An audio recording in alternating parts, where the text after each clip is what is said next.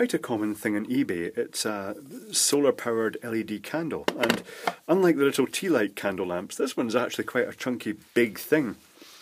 So it's got the solar panel in the front. It's the usual resin-potted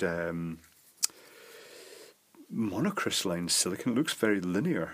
I'm guessing it's monocrystalline silicon solar panel.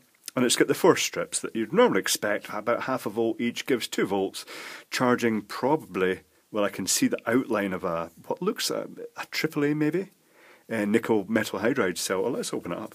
Or let's actually try it. So I'll turn this on, and then I'll turn these lights off and see if it actually brings it up. Right, okay, unfortunately it's cold white. It seems really hard getting these in warm white, every colour but warm white, which is the nearest you're going to get to an actual candle. So, right, okay, well that kind of works. So let's pop it open. It's going to be pretty much like a solar garden light. The only difference being that when you're driving these flickering LEDs, you can't just drive them straight across the coil that most of these lights do. Okay, so oh, it's a blob in there. It's not, it's one of the chip on board, this sort of just potted in resin. The cell is a AAA and it's actually clamped in quite tightly. That's quite good. Let's see if this can come out a bit further. Not holding my breath too much because the LED may trap it in if it's jammed into the sort of plastic flame shape. I'm not 100% sure.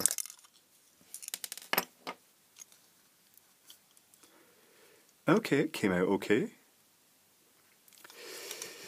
There are 2 diodes. Now, one diode will be the diode from... Normally with these circuits, the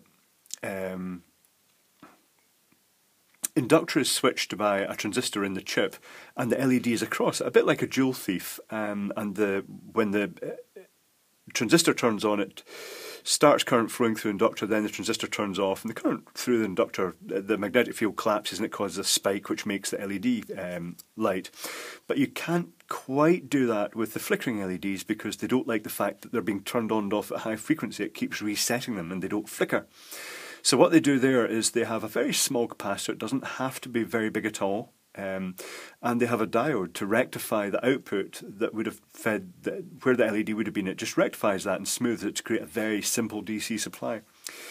The other diode is fundamentally a rectifier from the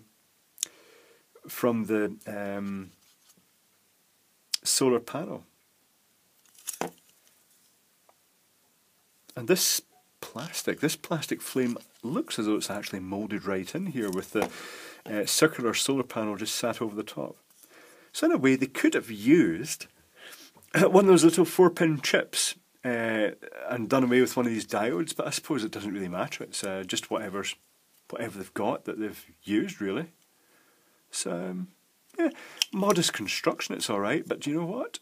I might be tempted to replace this flickering LED with just an ordinary warm white LED. I might do that right now. Okay, well that was a rather pleasing discovery. I've just found out that I thought the LED was going to be a standard flickering LED with a chip built into it, just like this one is, that just flickers itself when you supply DC to it.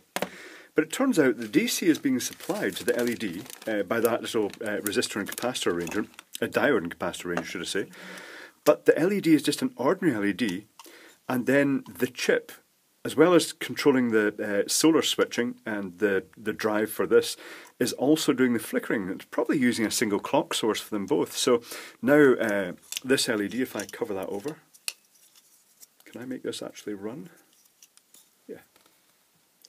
So this LED, although it's just an ordinary LED, is now flickering. So I've got a warm white flickering LED. So I'm just about to stick this back in.